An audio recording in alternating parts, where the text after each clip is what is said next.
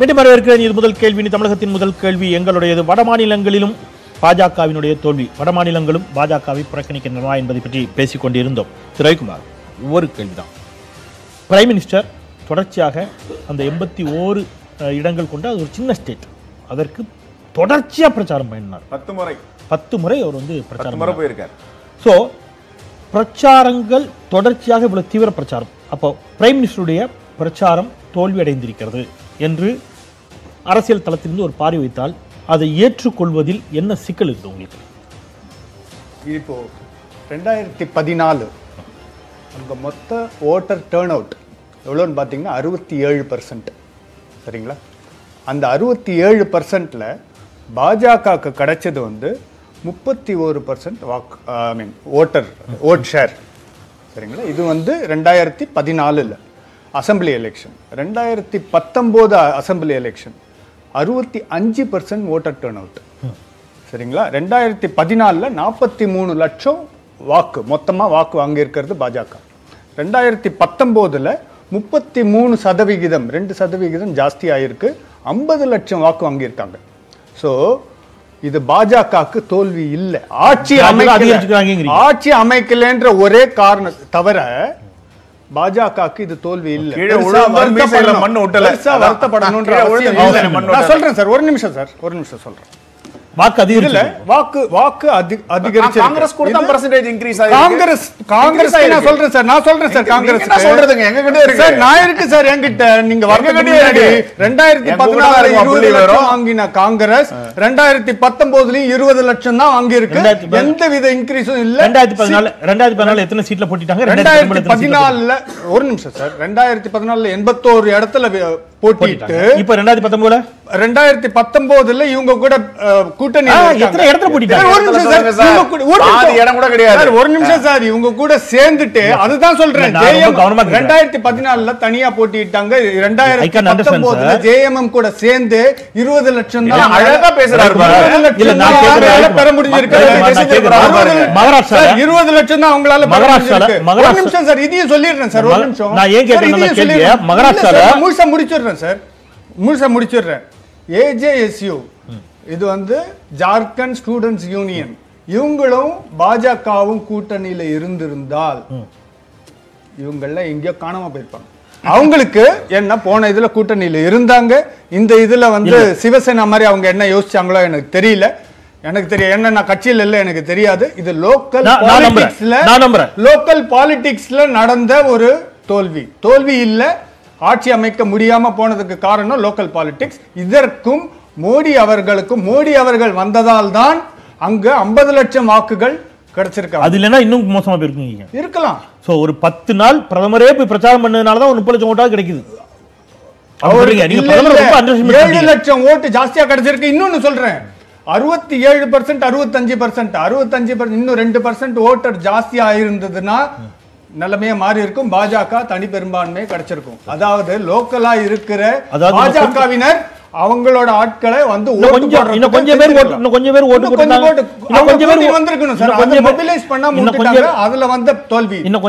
போட்டிருந்தா தமிழ்நாட்டில் திமுக ஆட்சி அமைச்சிருக்கோம். இன்னும் கொஞ்சம் பேர் ஓட்டு போட்டிருந்தாங்க. நீங்க அதை மறுக்கிறீங்க. நான் சொல்றது நீங்களா மறுத்தீங்க. இதே அரங்கில மறுத்துக்கிறோம் சார். இதே எனக்கு ஒரு விஷயம் புரியல சார். நான் என்ன சொல்றேன் தெரியுமா? நான் ஒண்ணு இல்ல, ஓட்டு போடணும்னு சொல்ல நான் ஒரு விஷயம். அது ஓகே. இதே அரங்கில பலமுறை ஒரு ஓட்டுனாலும் ஓட்டு தான், அந்த பெர்சன்டேஜ் எல்லாம் பேசாதீங்க, ஆட்சி அமைச்சிருக்குதா இல்லையா. இதே அரங்கில் பாஜகவினர் வலதுசாரிகள் அந்த வாதங்களை வச்சிருக்கிறாங்க. ரைட்டுங்களா? ஸோ ஒரு வாதத்தை நம்ம வச்சோம் அப்படின்னா அந்த வாதத்தை நம்ம நிலையா இருக்கணும். ஒரு முடிவுகள் வேறாக வந்தால் அதில் மாறுவோமா அப்படிங்கிற கேள்வி இருக்குது. நான் மீண்டும் வரேன். திரு சீனிவாசன், இதில் வந்து 10 முறை பாஜகவிற்காக பிரச்சாரத்தில் பிரதமரே நேரடியாக சென்று பிரச்சாரம் செய்த பிறகும் பாஜகவால் அங்கே ஆட்சி அமைக்க முடியவில்லை என்று சொன்னால் பிரதமரின் அமித்ஷாவின் பிரச்சார உத்திகள், பிரச்சார வியூகங்கள் தோல்வி அடைந்து விட்டன என்பதை ஏற்றுக்கொள்வதற்கு என்ன தயக்கம் பாஜகவிற்கு?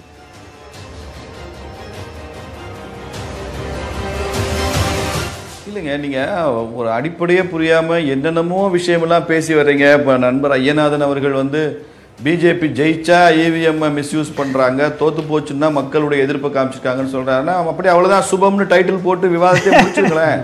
இப்போ நாங்க ஜார்க்கண்ட்ல தோத்து போட்டோம், இவிஎம் மிஸ்யூஸ் பண்ண தெரியல, சரி அடுத்து இன்னொரு ஸ்டேட்ல ஜெயிக்க போறோம், இவிஎம் மிஸ்யூஸ் பண்ணிருக்கோம், விவாதம் தேர் எண்ட்ஸ் தி மேட்டர். அவ்வளவுதான். எதுக்கு இவ்வளவு டிபேட் தேவையில்லையே, இவ்வளவு பேச வேண்டிய அவசியம் இல்லை. ஓகே அப்போ சுபம்னு போட்டு முடிச்சிட வேண்டியதான், கதையே முடிச்சிருவோம். 17%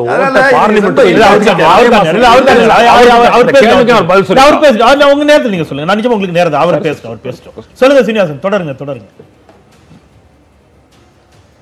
இல்ல நீங்க லாஜிக் இல்லாம பேசுறப்ப நான் என்ன பதில் சொல்றது? இப்ப எனக்கான நான் லாஜிக்கோட தான் சில கேள்விகளை கேட்டேன். நீங்க ஐயநாதனுடைய கருத்துல நீங்க முரண்படுறீங்க, அது வந்து லாஜிக்கலா இல்லன்னு நீங்க ஃபீல் பண்ணிட்டீங்க, அதை பதிவும் பண்ணிட்டீங்க.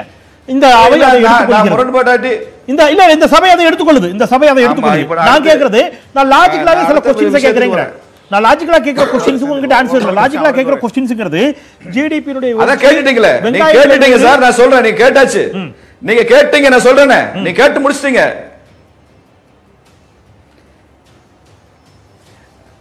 ஜார்க்கண்டை பொறுத்த வரைக்கும் நாங்க ரொம்ப தெளிவா இருக்கோம் சார். நடந்திருப்பது என்பது பாரதிய ஜனதா கட்சி ஆட்சி அமைக்கும் வாய்ப்பை இழந்திருக்கிறது, எங்களுக்கு தோல்வி. நான் ஆரம்பிக்கிறப்ப அப்படித்தான் ஆரம்பிச்சேன். I don't accept the verdict, but I respect the verdict. நான் இந்த தீர்ப்பை மதிக்கிறேன், ஆனா இது எங்களுக்கு ஏற்புடையது இல்லை. நாங்க ஜெயிச்சிருவோம் நினைச்சோம், ஜெயிக்கல. ரெண்டாவது விஷயத்துக்கு வாங்க. இப்ப உள்ளாட்சி தேர்தலில் நான் களத்துல எல்லாம் போய் வாக்கு சேகரிப்பு பணியில ஒரு வார காலமாக தீவிரமான பிரச்சாரத்தில் ஈடுபட்டு இருக்கேன். ரெண்டு இடத்துல பாரதிய ஜனதா கட்சி வேட்பாளர் நிக்கிறாங்க, பஞ்சாயத்து போர்டு பிரசிடென்ட்டுக்கும் சுயேட்சையில் நிக்கிறாங்க, ஒன்றிய கவுன்சில் நிக்கிறாங்க. நாங்க மக்களை அன்னைக்கு வாக்கு கேட்கிறப்ப என்ன சொல்றாங்க, பஞ்சாயத்துக்கு வேணா போடுறோம் சார், ஒன்றிய கவுன்சில் போட முடியாது சார், அங்கே வேற சூழல் இருக்குது என்று சொல்லி அவங்க ஒன்ன பிரிஃபர் பண்றாங்க, ஒன்ன அவங்க ரிஜெக்ட் பண்றாங்க சார்.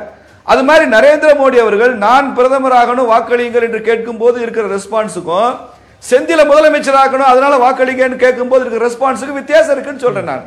அதனால நீங்க மோடி போச்சா, அமித்ஷா போச்சா, பிரச்சாரம் போச்சா, இதெல்லாம் இல்லைங்க.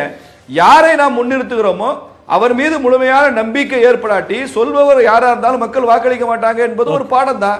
We learn lessons continuously from the people's verdict. Bharatiya Janata கட்சி கூட அரசியல் பாடத்தை முழுமையாக படித்து முடித்த கட்சி இல்ல, யாருமே இல்ல.